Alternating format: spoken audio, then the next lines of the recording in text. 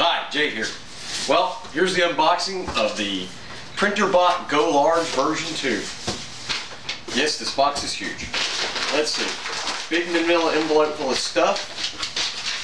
And the stop. Please visit Printrbot.com to learn how to unbox this, which I've already watched the video. Here's the top of it. Top of the thing, whatever. You set this to the side.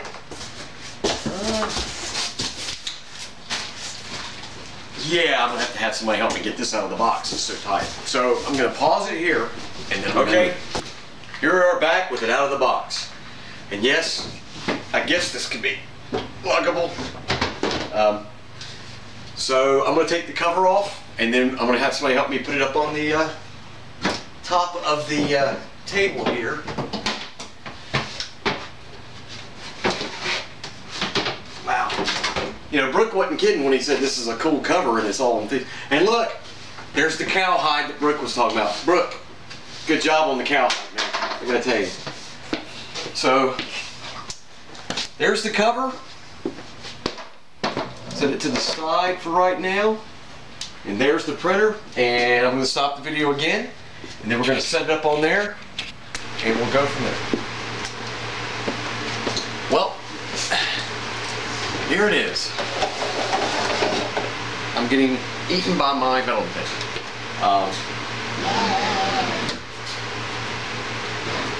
It's quite a big build plate. There's the 3 extruder heads. You have to put 2 screws in the back to keep this up. Then you have to do these thumb screws and these wedges, which keep it nice and rigid in the front. Which, if you watch the videos like you're supposed to, they'll tell you all that. But so it seems nice and rigid. You know, I mean, I'm moving the whole bot, not just the build tray. So there's that. And let's see.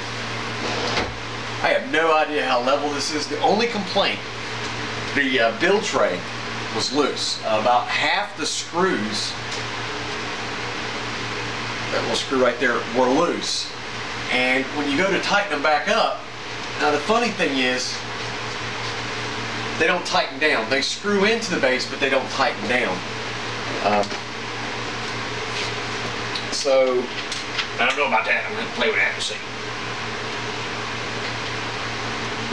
See, right here's a screw. You put the Allen head. It just, I mean, it screws in, but it doesn't tighten down. So, there it is. Now I just got to hook up the cables, and you know, I've mechanically just put it together from the setup. Now I have not done any electronics or anything. Let's hope it turns on. My luck. But so yeah, there it is, the Go Large triple head out of the box and set up on the desk.